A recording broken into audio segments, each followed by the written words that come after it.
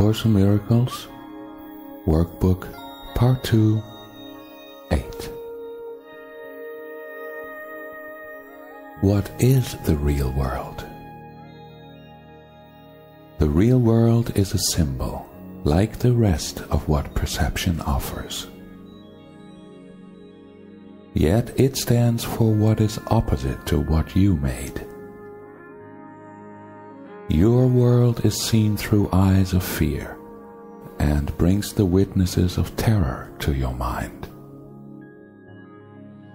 The real world cannot be perceived except through eyes forgiveness blesses, so they see a world where terror is impossible and witnesses to fear cannot be found. The real world holds a counterpart for each unhappy thought reflected in your world, a sure correction for the sights of fear and sounds of battle which your world contains. The real world shows a world seen differently, through quiet eyes and with a mind at peace. Nothing but rest is here. There are no cries of pain and sorrow heard, for nothing here remains outside forgiveness. And the sights are gentle. Only happy sights and sounds can reach the mind that has forgiven itself.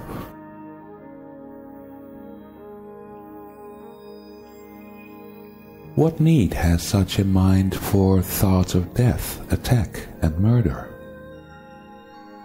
What can it perceive surrounding it but safety, love, and joy? What is there it would choose to be condemned, and what is there that it would judge against? The world it sees arises from a mind at peace within itself. No danger lurks in anything it sees, for it is kind, and only kindness does it look upon. The real world is the symbol that the dream of sin and guilt is over, and God's Son no longer sleeps. His waking eyes perceive the sure reflection of his Father's love, the certain promise that he is redeemed.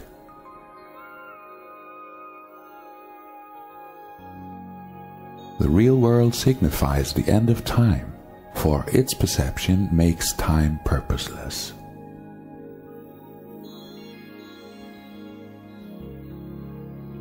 The Holy Spirit has no need of time when it has served his purpose.